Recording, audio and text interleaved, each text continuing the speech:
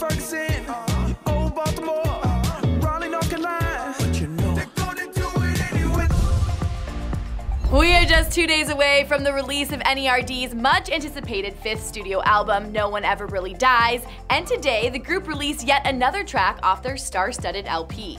Don't do it, don't do it. Teaming up with Kendrick Lamar and Frank Ocean for Don't Do It, Frank wrote the intro while K-Dot is the featured rapper. Keep focused, you wanna get caught with your eyes open, you wanna stay clear of the prognosis. The supergroup tackles the issues of police shootings. The song is specifically inspired by Keith Scott, an African-American male who was killed during a fatal run-in with police last year in Charlotte. Premiering the new song on Zane Lowe's Beats One show, Pharrell told the host about the birthing of the track and how he was watching TV when he first heard about the story and became distraught over it.